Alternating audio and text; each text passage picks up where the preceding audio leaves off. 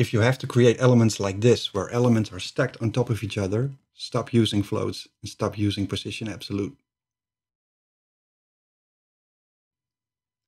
Simply create all your layers and give the parent a class of stack.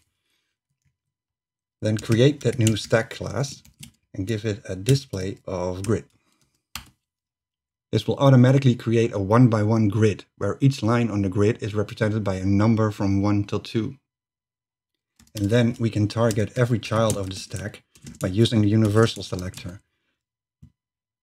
And all we have to do is put every child on the first grid line. To do so, we can give them a grid area of 1/1.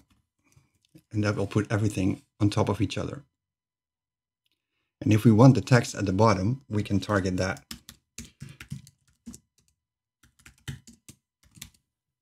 And give it an align self of end.